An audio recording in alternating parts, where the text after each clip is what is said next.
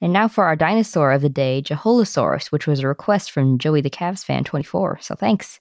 It was an ornithischian that lived in the Early Cretaceous in what is now China in the Yixian Formation. And from the name Jeholosaurus, you can probably tell that the Yixian Formation is part of the Jehol Biota. Right, its name means lizard from Jehol, which is an old geographical name for western Liaoning and northern Hebei. It was found in 2000 in Liaoning province. Jeholosaurus's body was similar to other ornithopods, and it was bipedal and small.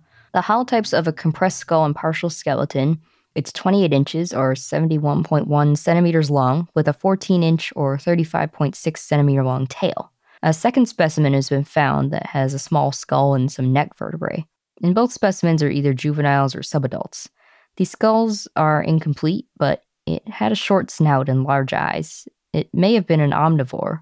The back teeth and maxillary teeth of Jeholosaurus are fan-shaped, like herbivores, but the premaxillary teeth are longer and more narrow, like carnivores.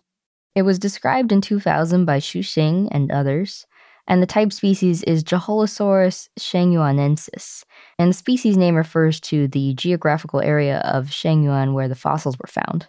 Small ornithopods are rare in East Asia, so there needs to be more work done to further establish the phylogeny of Jeholosaurus.